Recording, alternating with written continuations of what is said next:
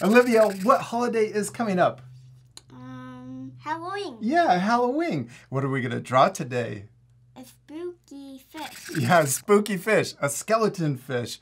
We hope you're going to follow along with us. You need your crayons. We're going to use black, and also Olivia has to use pink for the cheeks, right? Yeah, but it doesn't show up. Yeah, well, sometimes it does. Yeah, sometimes it does. You also need some paper, and we hope you're going to follow along with us. You ready to start? Yes. Okay.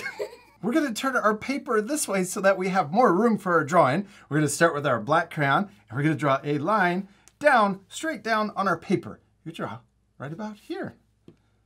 Yeah.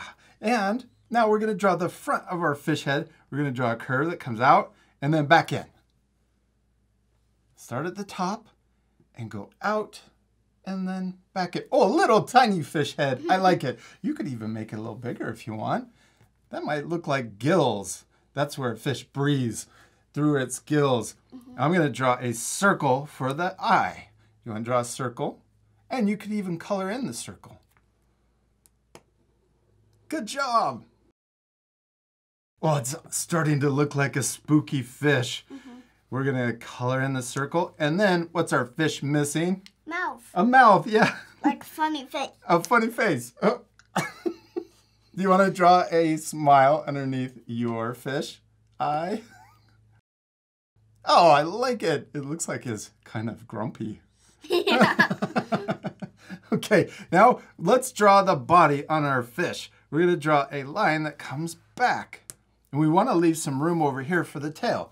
So we could draw a line that comes all the way to there, out of the head.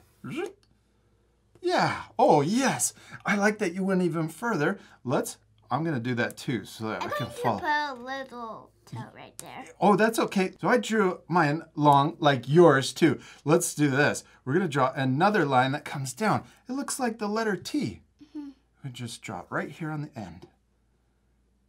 Yeah, you could draw the top a little higher. There we go. Then it's going to be bigger.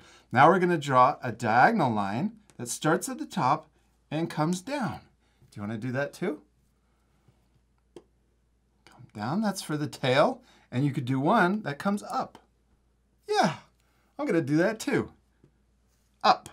And then we could also add 2 more lines inside, like that. 1 and 2. There's our fish tail. Hey, he looks scary, doesn't he? We need more fish bones.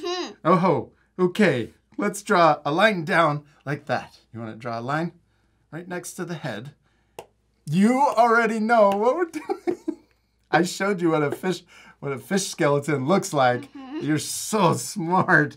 I'm going to do the same thing. We draw the bones coming all the way back, and we did it. Oh, except we were missing our pink. Let's add a little pink cheek right here on our fish head. Makes it cute.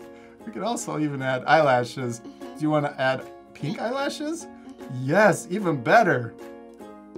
You do black eyelashes. I'm going to leave the eyelashes off. Okay. Oh, you went all the way around the eye. That's even better. I always say more eyelashes, the better. Olivia, we did it. We finished drawing our spooky fish skeleton. Your drawing turned out so perfect. Did you have fun? Yes. You have fun drawing the fish with us. Yes, we do. We hope you had a lot of fun, and we'll see you later, our friends. Goodbye. Goodbye.